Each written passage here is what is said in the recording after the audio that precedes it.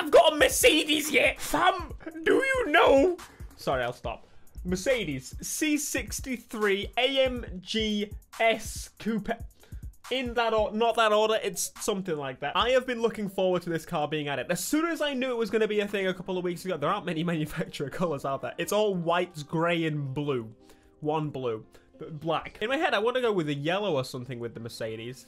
That's very nice, actually. But that reminds me of the AMG. People will think, if they click on the thumbnail, they'll think it's an AMG GT, but we are going to be customizing this thing today to see what we can get out of it. Let's jump to the visual parts. 2 options. I'm a little bit disappointed because, literally, the reason I'm excited about this is that this car's not really been in many games before. Boom. It's a carbon hood. How about no? Front bumpers. We got 4 options. It adds a little bit of canals on the side. Nice, but not nice enough. I expected a bit more from it. We got wide body. You got to give them that. Wide body on the C60 frizzle. Black out the wheels. I think so. I'm going to go with those Mercedes wheels right there. You know me. I'm a stock wheel type guy. We got side mirrors, which I imagine, yep, carbon fibre. We got the side skirts. The second one kind of just makes them an odd shape. Let's go with the odd shape because the odd shape's cool. Rear fenders, wide boy once again. Rear wing, 2, 3. Was that it? I just put it with crew credits. I'm actually an idiot. I didn't mean to do that. Rear bumpers. We got more rear bumpers. Actually, we're going to black out the lights for half of them, aren't they? Black out the rear lights looks cool. We've got an extra diffuser on the bottom there. We're changing the exhaust, should I say. There's the extra diffuser. There's the blacked out lights. Throw that on. And the interior color as well, which I'm going to, you know what, no matter what, we'll go with the white seats there. Let's just go with the white accents. Number 1. Interior control panel. Oh, we can make that carbon as well. Black looks better than carbon on this one, I'm going to say. So anyway, we now need to decide on a color. So again, I'm going to say a little bit disappointed about the customization. I was expecting a whole lot more. This is the first time this has really been on a game customization. So rather unfortunate.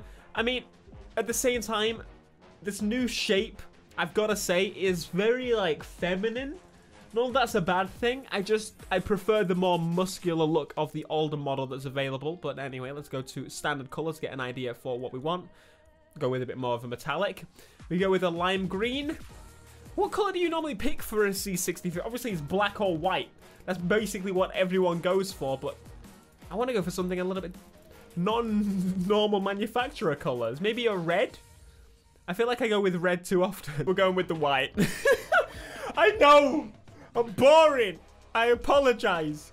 But I like the white and black combo. Guilty pleasure. Guilty as charged.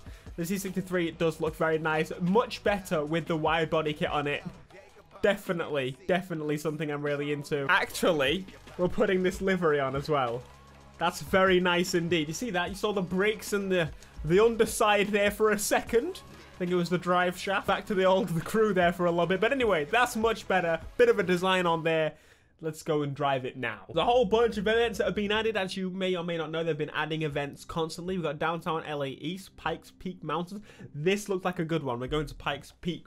Boy. Oh, do you hear the rumble already? Oh, very nice. Let's go inside the Pikes Peak Mountain Street Races, making us go off-road for the very beginning of the event. We're actually only just 10 over because I haven't upgraded this thing yet, but I've got to say it does look very nice. I was very much expecting there to not be that much customization, and again, there isn't that whole much customization, but I've got to say it looks pretty darn good as is. Let's get it on with the C63 wide body biggin. V8 by turbo. Oh! Change gear, you biggin. Feel like going for a little drive today? Oh yeah, I do. That's why we're going to Pikes Peak, Pikey Peak. That's where we're going today. Now, last time I drove one of the DLC cars, I can't remember exactly what car it was, but it felt a little bit weird. Actually, I didn't get along with how it handled. Let's see how the C63 is. In my head, the C63 should be a swervy, spinny boy. But I mean, so far he's got a little bit of a loss of control sometimes, but you're in first. I was in drive like it's the only place you've ever been. I will now attempt to do so. I'm losing a bit of traction there, holding it. The water on the road is definitely helping a little bit. Then we get into the cockpit view to see what that's like. There we go. C63. It looks like a Mercedes. To get a bit squirrely. Usually I'm not a massive fan of how these look. With the blacked out taillights though, I'm going to say that it looks better with the blacked out taillights, and that's something I would do if I had one. If you get one of these, you got to black out the taillights. No doubt about it. You got to do it. It looks less girly. I guess it's also the diffuser and the wide body that they've thrown onto this. Has anyone actually wide bodied one of these? I don't know. Probably someone out there, but not like this.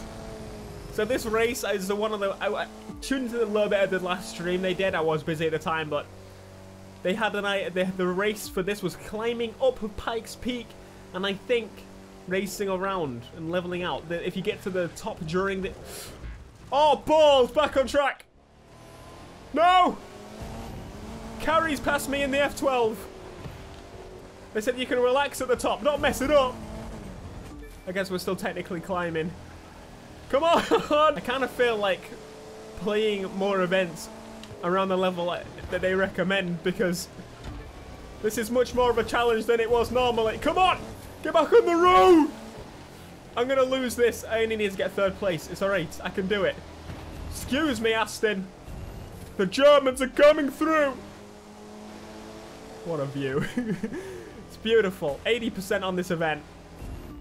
One place left to take, and it's a bloody Ferrari. I only wish that Toyota would be in games now for the RCF to be in the game, because that would be amazing. 95. Give it a bit of boost. Take it at the end. Oh no, that's the finish there. Disappointed in my driving ability, not the C63, because I'm impressed with the C63. I was not expecting this many mods to be available. Pass me at the end, will you, you cheeky blighters. Get some parts to upgrade it as well. Not that I need them, because I've definitely got max everything. So there we go. The C63. Interesting that they added that car opposed to many others, because again, normally when they've added cars, it's kind of cars that you wouldn't expect, like the TVR, for example. This is new to the game. It's new to a lot of games. You don't see it.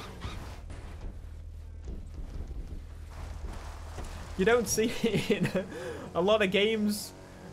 You mainly see the last model because it is definitely seen as the more desirable one for enthusiasts. But I mean, there's place for this one. There's place because people consider Mercedes a very high brand. I would say that I am not one of those. I see them as, you know, they're all right. They do the job, but it definitely looks amazing with this livery. If you bother using this DLC, get this livery, okay? If you get any other livery, I'm going to be sorely disappointed with you. Kidding. There are many other liveries that you could use, but I say I'm very happy with how this one turned out. So anyway, decent amount of mods. Wish there were a few more. That's my only gripe with this car. There aren't that many mods. So if you, obviously the DLC cars are free eventually. It's this week where they're part of the season pass. Once it becomes free, as such, you have to buy it in the game, then I would maybe recommend this if you like the car. If you don't really, there aren't really many mods you can do to make it unique. So everybody's going to be driving around a stock kind of looking AMG C63 S. One other thing I wanted to quickly test was turning off the traction control. ABS can stay on. I wanted to see if we can get this thing to slide. Now, the gearbox, I don't want to mess with it. We can mess with the grip. One thing I tend to do is obviously turn off the traction and that kind of thing, switch to the manual, and then it's mostly just brakes. With those few simple changes to the settings, we should have some slides pop in. I thought the screen vibration then was to do with the pop of the exhaust, but no. We also do remember that this thing is not very fast. We're pretty much running stock power as well, so normally I max out my whips. Why were you in the way? Normally I max out the power, but I wanted to give it a go. It's a V8 bi-turbo as standard. This thing should be ready as Freddy to be going already. And obviously, it is not a drift car. That's the only difference here. So, I actually prefer the way that normal cars, when you take them and you force them to drift. That's my drift. That's my like ideal drift handling. Like this. Proper pulling, skipped ground drift, personal highlight beaten. Is that in the C63? Probably in the C63 because I'm pretty sure with a drift car that would go on for much longer. Here we go. Try and get it around this corner as well. It grips up really easily for a Mercedes. Mercedes are usually like AMGs are supposed to be genuinely stupid. But this one feels like it doesn't want to be. It's like the SLS Black compared to the SLS. The SLS is like an absolute maniac. And the SLS Black is the posh German, the straightforward. He knows what he wants. Efficient. That's the word I'm looking for. Efficient. We're almost leveled up. Let's get to level up by doing some skids. Bit too sideways there. I've been playing too much Gran Turismo. I've been trying to press circle for the handbrake. Is that even the handbrake in Gran Turismo? I think I made it because I don't like XP in the handbrake. If that is the handbrake, let's do a NOS skid. Are you ready? Are you ready? Handbrake and NOS.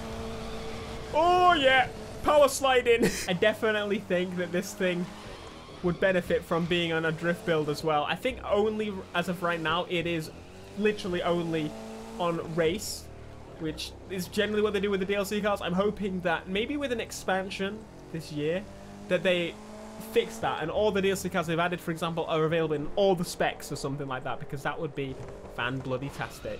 Anyway, I think we're about level up now. Thank you so much for watching this video. If you enjoyed, let me know your thoughts on the C63 down below. Is it your favorite kind of compared to the M3, M4, RCF, Giulia?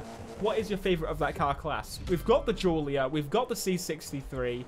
Have we got an M4? I feel like we must have an M4. It's the only game with really having all of them that allows you to modify them, so I'm quite happy about that. And I'd really like to see the RCF. I'm just going to keep begging every developer ever. Please, I'm begging you. Smash like, subscribe if you are new, and I'll see you in the next one. Peace.